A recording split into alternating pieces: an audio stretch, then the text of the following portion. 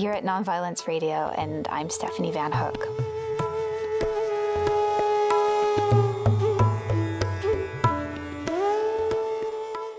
Share the day.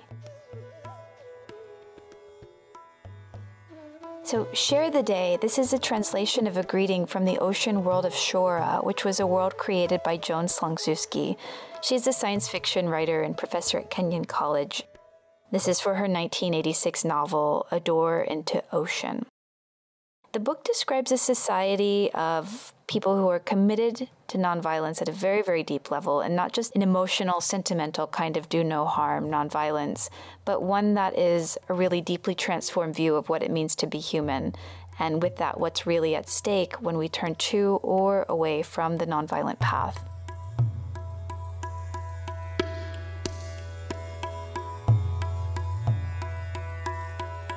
I just became so engrossed with this novel because it was more than a book to me. It was the exploration of possibility, what a novel can really do, what nonviolent, not to mention feminist literature, can look like, but also what it means to imagine nonviolent resistance before it happens. So I reached out to Slonczewski for an interview for Nonviolence Radio, and I'm happy to say that she accepted.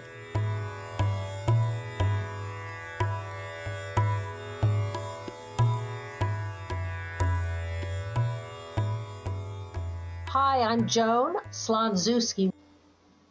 I teach microbiology at Kenyon College, and I write science fiction books such as A Door into Ocean, also Brain Plague about microbes that inhabit people's brains.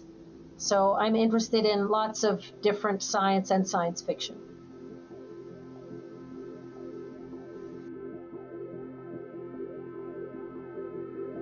So I wanted to know if A Door into Ocean was the first science fiction novel that she wrote. Not quite. It was my first novel that gained attention. I had published previously a book about a Quaker meeting on another planet, but A Door into Ocean was the first one that got a lot of attention. Even Isaac Asimov mentioned it as one of the books of the year. And it came out actually right before the peaceful revolutions in Europe.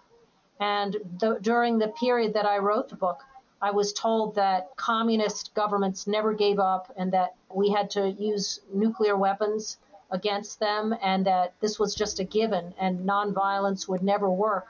And then when these revolutions happened, right around the time that my book came out, people were looking for other ideas in American literature, and my book was one of the few ideas out there that related to what was happening.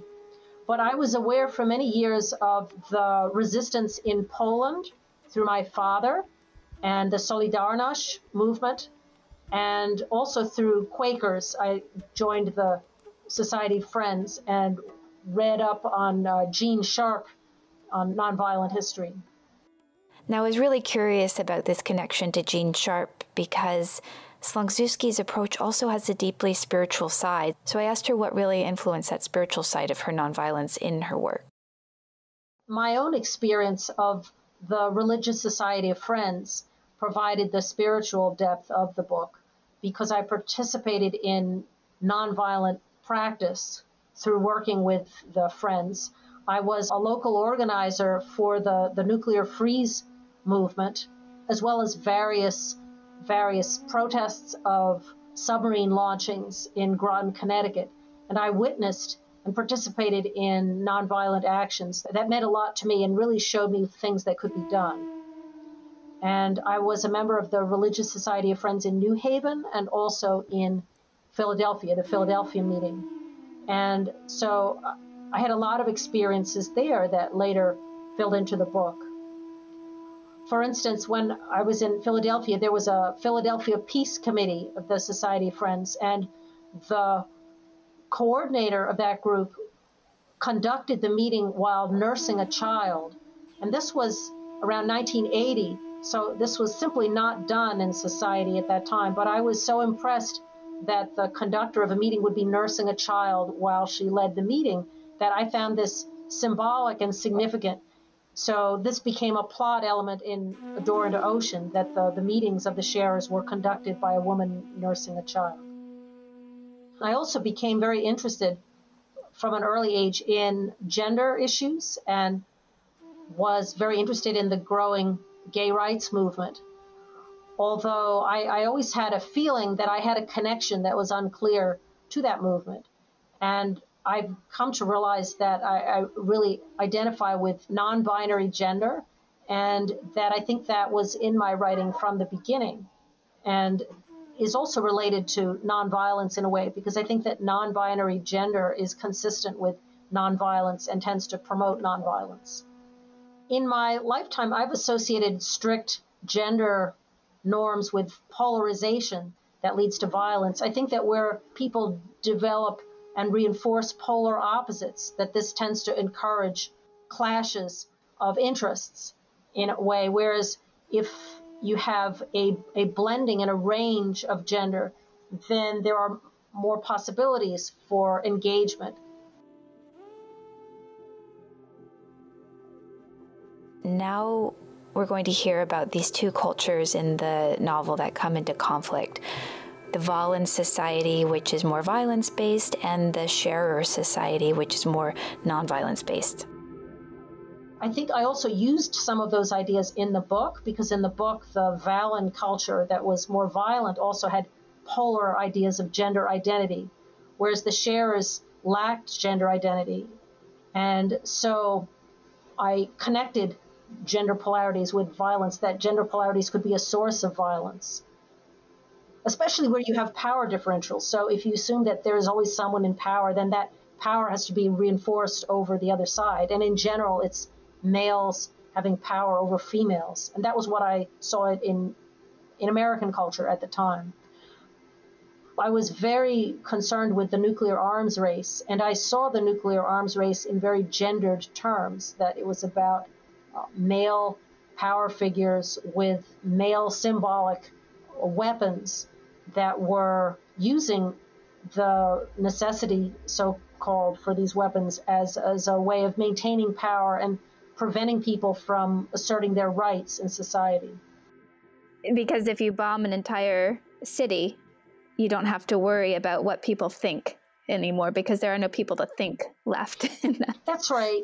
And also because if you convince people that they are in danger, then people are hostages. Okay, people are hostages of the power. So you can say, well, we would love to fund all these social programs, but we don't have the money because we have to spend the money pointing bombs at the other side. We're protecting you. Okay, so it's a protection racket. That was how I saw it. And I was very concerned. Early on in my political understanding, I did not see a way out of the arms race. But as I gained political awareness, I realized that this was a fraud, really, and that, in fact, it was unnecessary. And also, this is important, that it was not necessary to become perfect, that one did not have to become perfectly nonviolent, that nonviolence itself, nonviolence or less violence, is an improvement, and that less violence by freezing weapons and by stopping and taking one step at a time, that is a possible thing. And I think in A Door into Ocean, I showed people who were not perfect. The sharers were not perfect. They were imperfect people who had ways of dealing with each other that we could learn from, even in our society.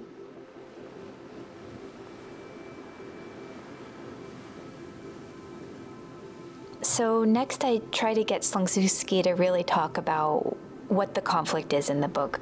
Who are the two societies and what's at stake?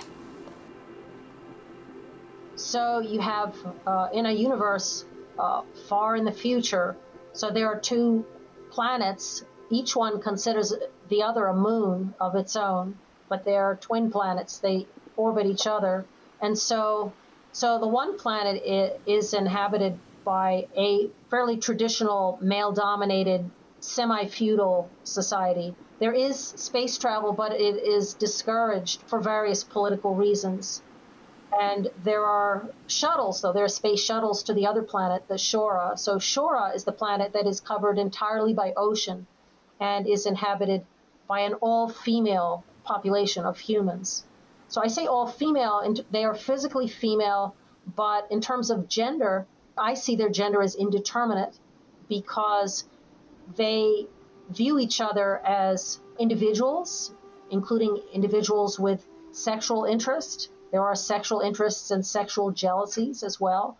I think that at the time that I wrote, we lacked the words to describe.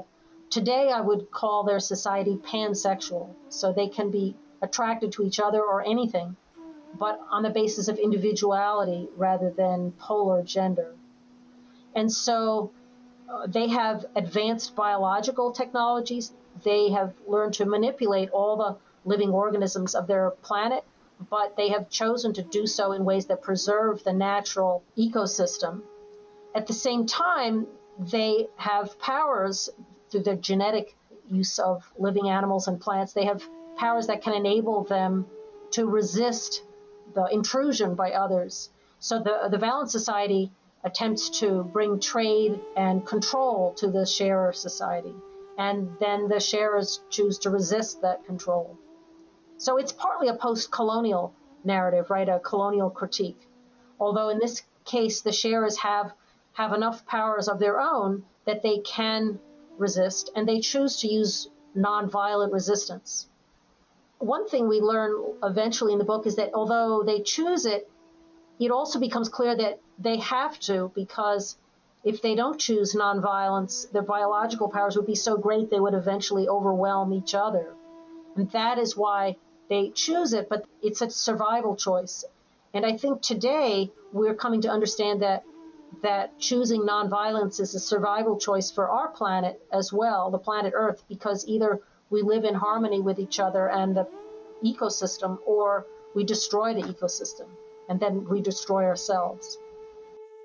So one thing I really loved about A Door into Ocean was the deep exploration of the question, what does it mean to be a human being? With each society not quite sure if the other society are indeed human. And so this really comes out at one interaction at the beginning of the book, when Merwin from the Sharer planet is talking with Spinel from the Valan planet. In a marketplace, they see a monkey, and she wants to know, is that being human too? You are human. Is that being also human? And Spinel is shocked by the question. No, that's an animal, and even that animal is somebody's food sometimes. So I asked Slonczewski about this theme and about that interaction. Well, the idea of the question, are you human? What does it mean to be human? So that has many different ways of asking and answers throughout the book. And so in the beginning, it is seen as puzzling as to why this is such a big deal and why is she there anyway. And so in the beginning, there's more a sense that we see from the Valan point of view, which is a little less alien at the beginning. So the Valans, particularly the soldiers, are looking at these creatures mainly from a legalistic point of view. If they want to prove that the visiting naked women are really just naked animals, because then they have fewer rights and it's easier to get rid of them. Okay, so their aim is to prove that they are inhuman and lack rights. Whereas the sharer aim, at least Merwin's aim, now remember that the sharers have diverse viewpoints within their society. They're not monolithic. Okay, so Merwin is kind of an advanced philosophical thinker, an advanced political thinker. And she is trying to prove that the Valans are human, because it's complicated. She realizes, she has the depth of understanding that they are human, and she's afraid that sharers will make a mistake and label them as non-human and then kill them, and then they won't be able to stop killing. Okay? So we only find that out later in the book. In the beginning, it's just a puzzle, and the other sharers don't understand either. They just think, well, Merwin is soft. She just wants to prevent us from protecting Shora from Valadon, and that's all she's trying to do. But they don't understand that she knows that the sharers have the ability to kill themselves. They're a very small group. They're less than 1 million on their planet, okay, because they have to live on these floating rafts. There isn't that much space for them. So if sharers get angry enough to kill the Valans, but despite the fact that they're human, what if they then apply that lesson and kill each other?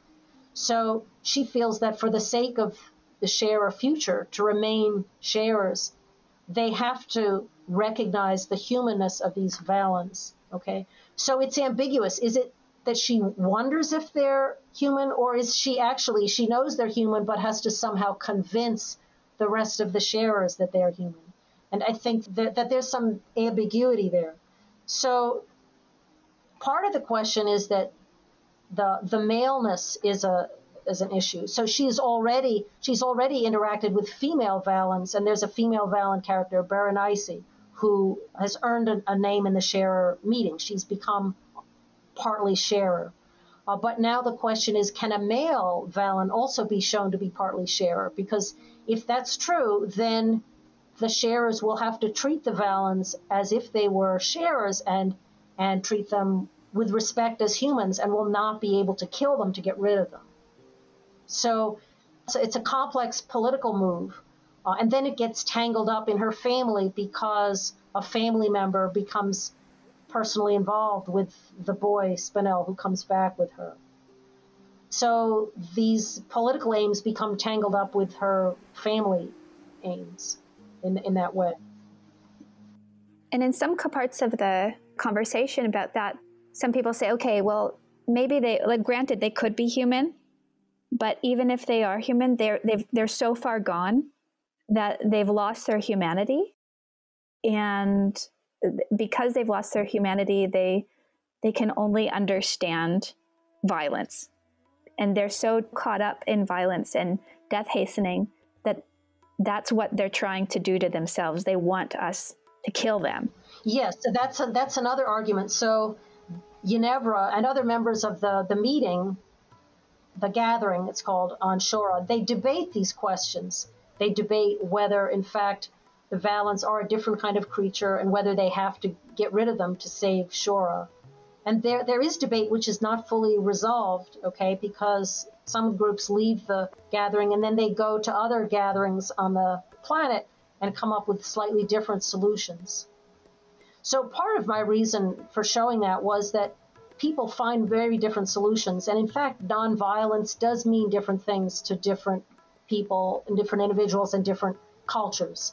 And I see there something as a ladder or a widening of circles of nonviolence. So, for instance, Merwin is so extreme in nonviolence that she's also vegetarian. She does not eat food. But her daughter collects seafood to eat. So many sharers consume animals on their planet, whereas Merwin is a more strict nonviolent practitioner. She argues that perhaps not only the Valans are human, but also all the animals of Shora. What if all the animals of Shora are also human? Okay, so she has a more extreme version. So there are different levels of nonviolence that are shown. You referred to the monkey. So on Shora, there are no primates other than humans. So there's a limited subset of animals, and we kind of figure out later why that is, but they're all sea creatures and there are no other primates. So it's unusual for sharers to see something that looks close to being human, because they see sea animals and then sea creatures and humans. There are obvious differences, but it's a shock to them to see the Valans and then a monkey. That's shocking because it looks like a hybrid human animal that they would not ordinarily see. So that's why that's a particular shock to Merwin when Spinel points it out. And then she tries to tell him, well, there are sharers that would like to eat you, right? So this is it's not an idle question if that monkey is human or not. Now, there's one feature on this world of Shora that really stands out from the very beginning. When you're introduced to two main characters, Merwin and Usha, Merwin is known as the impatient one, and Usha is known as the inconsiderate one. These are called self-names, and it turns out on their planet, Shora, you choose a self-name when you join the gathering, which means you are participating in the society more actively and more consciously. You've become an adult. And your self-name is the thing that you're going to work on for the rest of your life. So I asked Slonczewski about that, and I also asked her about language as I started the show off, Share the Day. We're introduced to the language of Shora through a kind of translation, and it's a very interesting language because helps to shape their view of a living world. And so I asked if she could say more about it. So the self-name is the idea is you take a name based on a fault that you need to overcome. Although sometimes the fault turns out to be a virtue ambiguously. So in Merwin's case, she is impatient, but it turns out that her mission is actually quite urgent and has to be done as soon as possible. The other aspect, the language, the aspect is very interesting. I haven't heard of other authors. I've been told that there is no other example of this, that I created a language that in which subject and object are interchangeable. And this reflects an absolute understanding that there is no such thing as subject and object, that subject and object are equivalent, that each acts upon the other. And I developed this to quite an extent in the language. It's amazing how far you can get with that. The importance of it is that if you understand subject and object as equivalent, then you understand that ruler and ruled are equivalent, and that you cannot subjugate someone, but you also cannot obey someone either, because it has to be a reciprocal relation. So in effect, the Shora view of equality or egalitarianism is embedded in their mind and their language. At this point, we turn into the book, and she invites me to read a paragraph that really spoke to me about the language, and this is on page 36 to 37 of the book. The Protector uses radios and starships. He jumped up and swung his arm into an arc to mimic the trajectory of a starship, and he rules everyone in Valadon. Then everyone rules him. Spinel stopped and stared down at her. What's that? Each force has an equal and opposite force, Merwin said. So who rules without being ruled? His mouth hung open and he pulled at his lip. He knew little of forces except for those that held crystals together, as his father had beaten to his head over the years. You have to learn more of our tongue. In Shora speech, my words will explain themselves. Oh, I can talk that stuff. Spinel repeated some of the words he had picked up. Shora words for water and sky, as well as the plant light and the splay-legged clickfly that sat on her head and emitted perverse noises. Merwin helped, always patient with his stumbling attempts at pronunciation, but Usha would grimace and shake with soundless laughter. Spinel got more and more annoyed, and when Merwin started on verbs, his temper broke. What the devil is word sharing? Does the word speak mean listen just as well? If I said listen to me, you might talk instead. What is the use of one without the other? It took me a long time to see this distinction in Valan's speech. Spinel thought over the list of share forms. Learn sharing, work sharing, love sharing. Do you say hit sharing too? If I hit a rock with a chisel, does the rock hit me? I would think so. Don't you feel it in your arm? He frowned and sought a better example. It was so obvious. It was just impossible to explain. I've got it. If Beryl has a child, does a child bear a barrel? That's ridiculous. A mother is born when her child comes. Or if I swim in the sea, does the sea swim in me? Does it not? Helplessly, he thought, she can't be that crazy. Please, do you know the difference or don't you? Of course, but what does it matter? Just the idea of being able to create a world with so much intricacy, so much complexity, I wanted to know how Slonczewski did that. I think that's really hard to say. First of all, there's a lot of basic awareness of physics. You know, I was very interested in physics, how the language of physics related to the language of nonviolence that I read in Gandhi and other authors. You know, Gandhi was very much an experimentalist.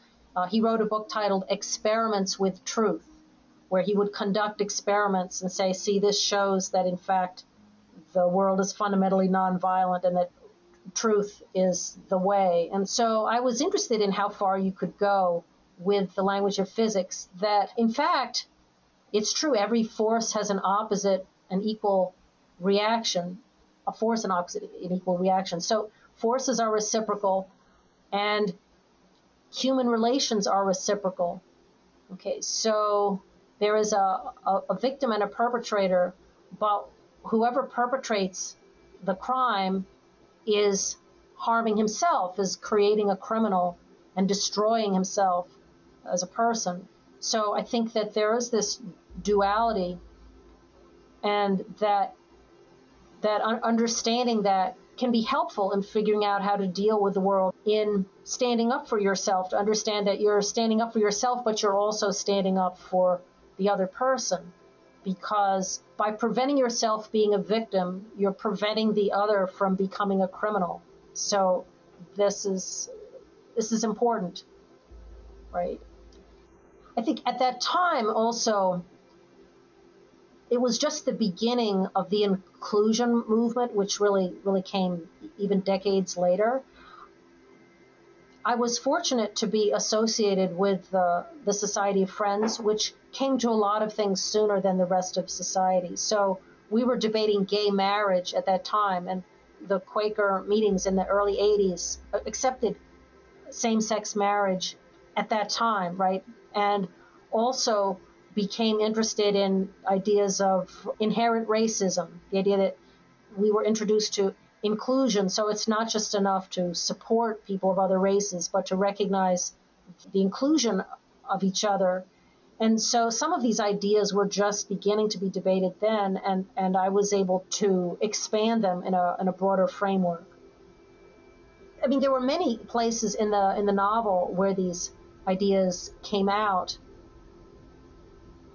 so that when the soldiers arrived on Shora and tried to get things to be done their way, then of course the sharers would interact with them with the idea that, well, okay, you need something from us, and therefore we need something from you. And so they would always seek out reciprocity one way or another, sometimes with disconcerting results. And also it worked out differently. It was very important to me to show diverse outcomes. So when the soldiers came, they saw all the sharers as, I think the term was catfish, was the denigrating word, which was a denigrating word for female attached to a non-human animal.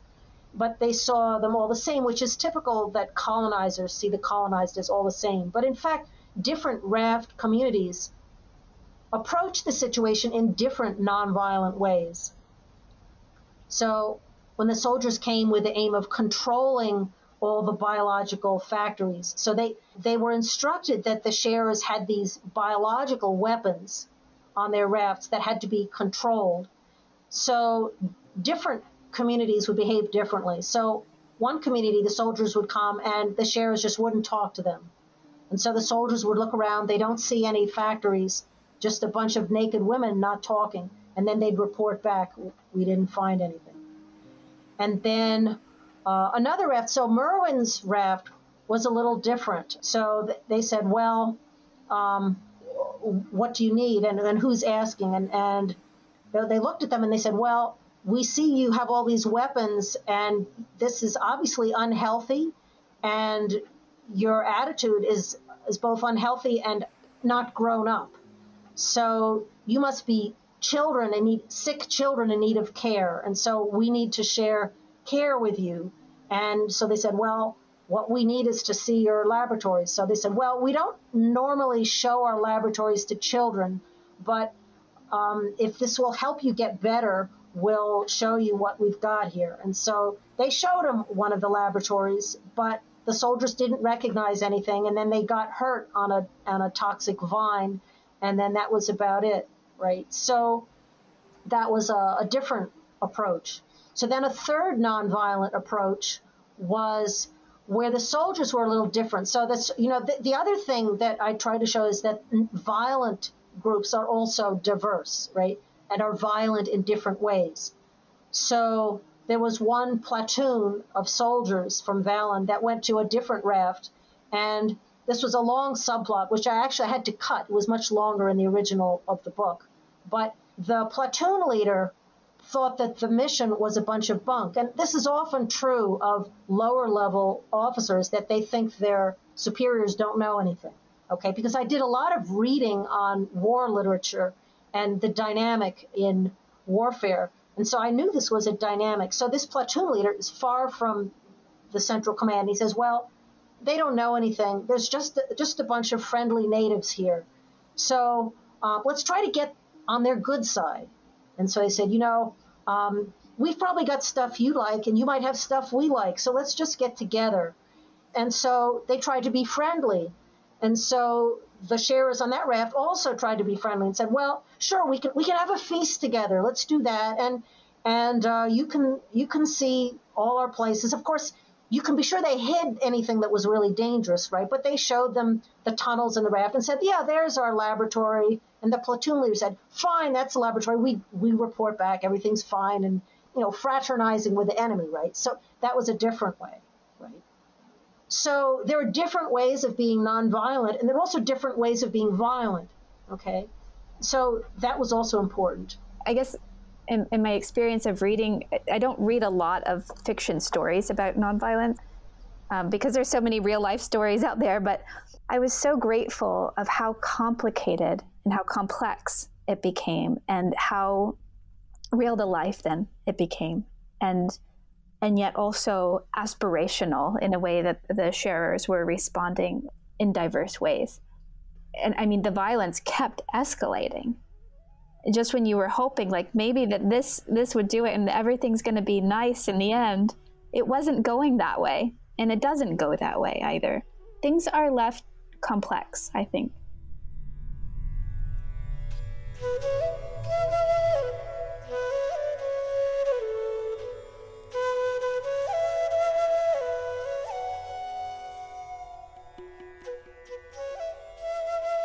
Now, there's a term in the book that is used to describe Spinel, who is a male-bodied, and he arrives in the world of Shora where there are no other male bodies except for some people from his world. The term they use to describe him is male freak, and I asked Slonczewski if this was considered to be a pejorative term. Well, I think that, to be fair, the sharers who use the term, it's the most appropriate term from their base of normality. What is normal for them is that people, as they understand, or as they have experienced people, all have wombs, right?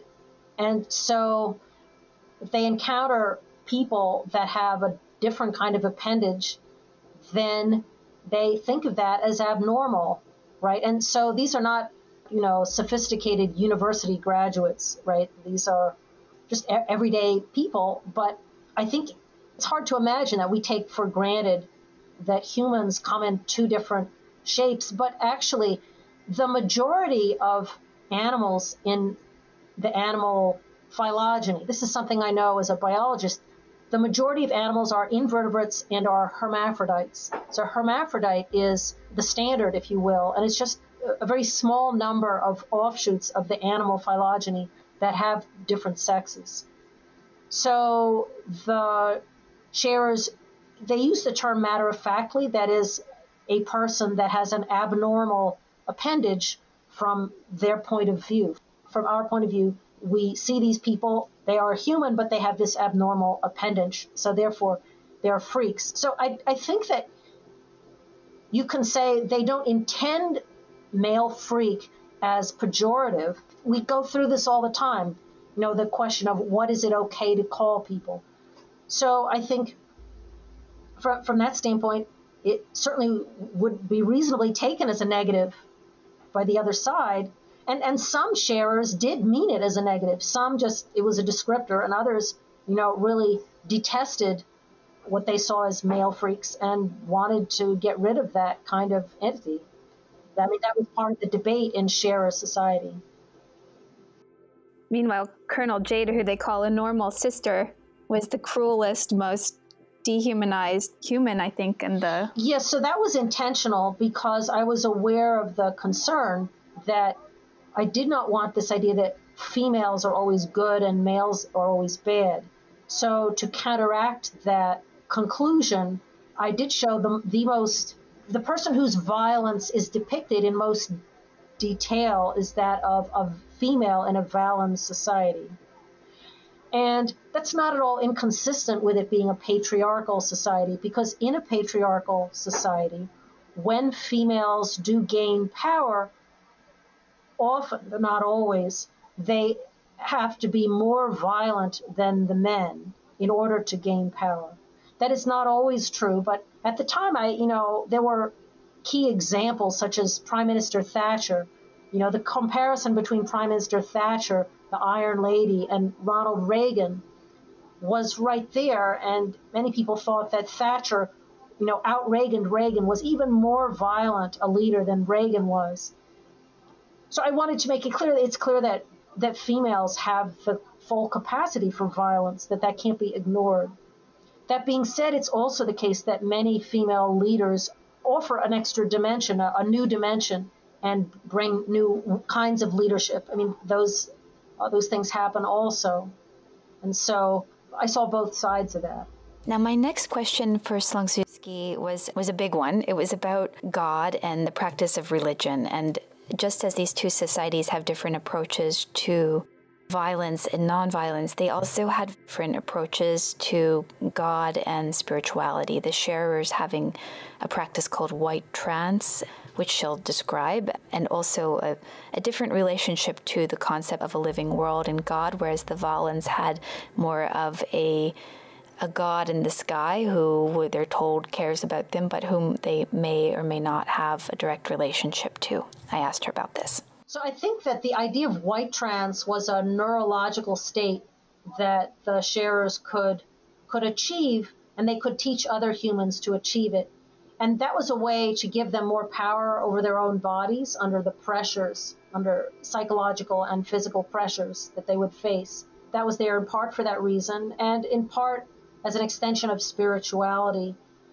So spirituality was very important to me. It was very important as a support for nonviolence, although I do embrace the Gene Sharp point of view that nonviolence can be used as a political tool and does not depend on any particular spirituality. So I embrace that, and I understand Gene Sharp's point of view is that no matter what your aim, if you are nonviolent, it's better than if you are violent, okay? And I think that can be debated, but it's an important point. At the same time, spirituality helps strengthen nonviolence, and I did try to show in the book that the spirituality of the sharers was consistent with Valan spirituality. There's a Valan religion presented, the spirit callers, and Spinel actually connects and becomes a spirit caller on his own planet and connects that with the sharer spirituality. It just created such a beautiful story, and I'm just so grateful for your work, and your students are so lucky to have you, and I bet you have a lot of beautiful conversations. Well, thank you for this conversation. I'm so glad to see the work that you're doing, because we need to promote the possibilities. Our survival today depends on nonviolence, just as the sharer survival depended on nonviolence. So the more you can promote this in the world, the better.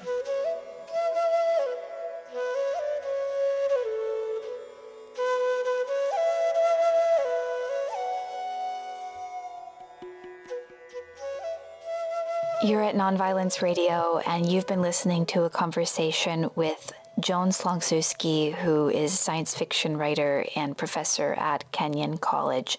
And we've been talking about her feminist science fiction book, A Door into Ocean.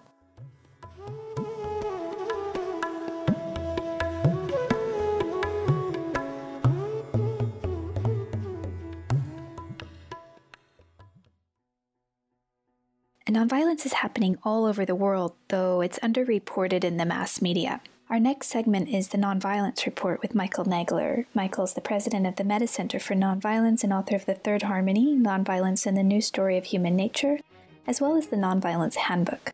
He'll share news, events, and analyses which might even inspire you to take action where you live. Let's tune in.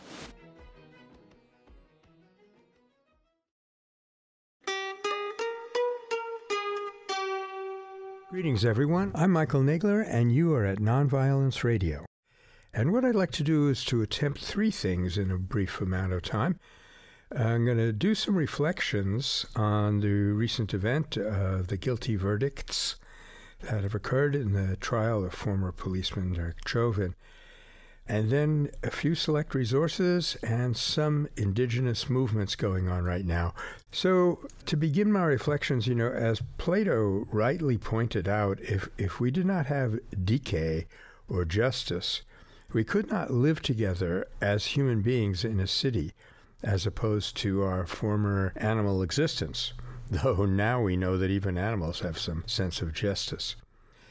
However, the photo in the paper of former policeman Chauvin being led off with his hands handcuffed behind his back and his head hung down did not really give me a lot of reassurance.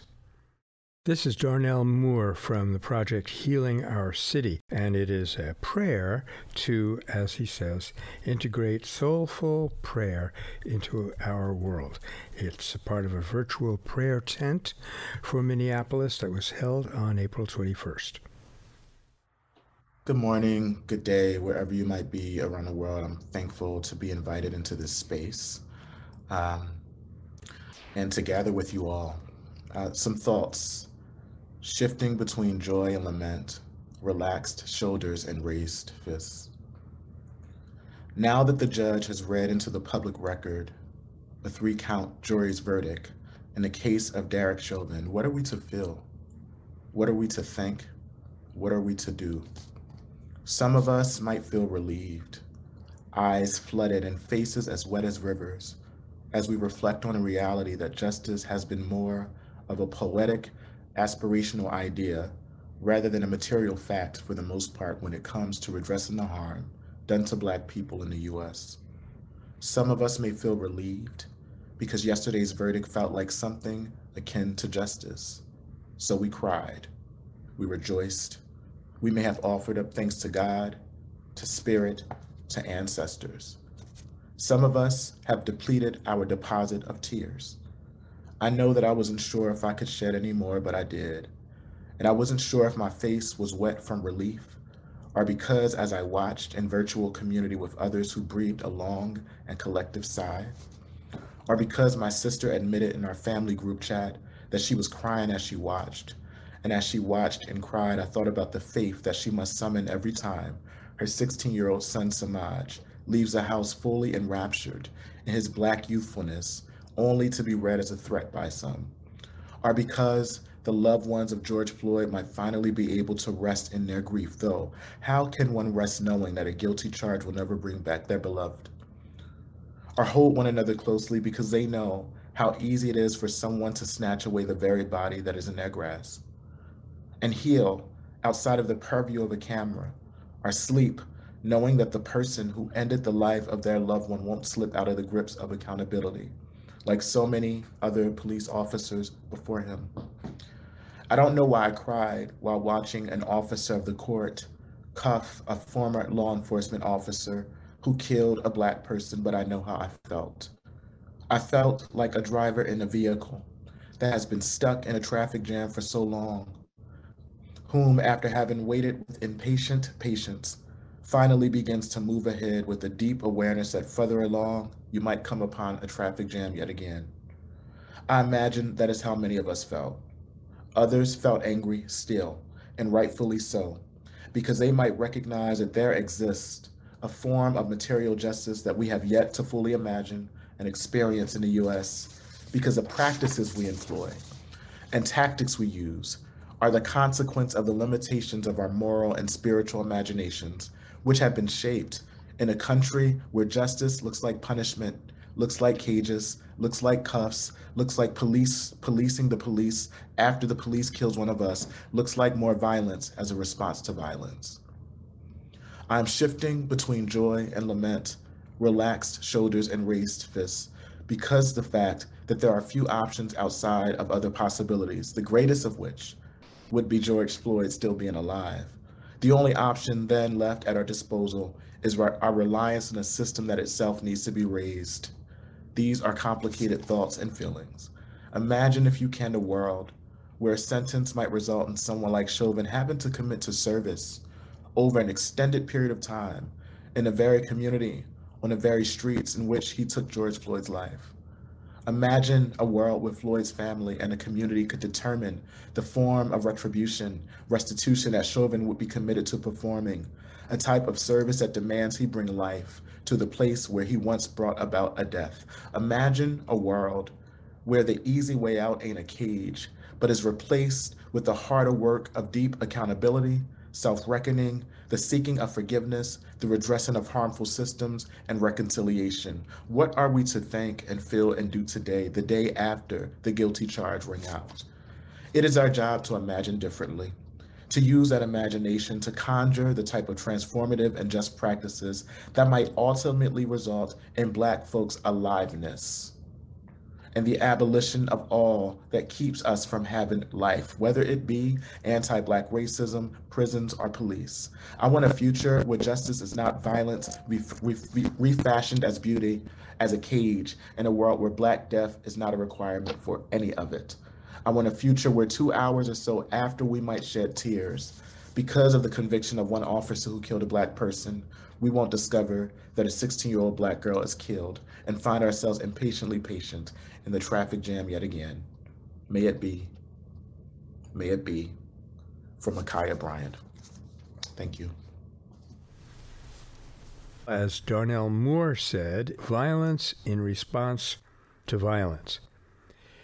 In other words, if this is the best our system can do, then the system itself is at fault, both for bringing about the confrontation that led to George Floyd's death with its undeniable racial element, and for coming up with this lame and unhelpful response of continuing violence against violence.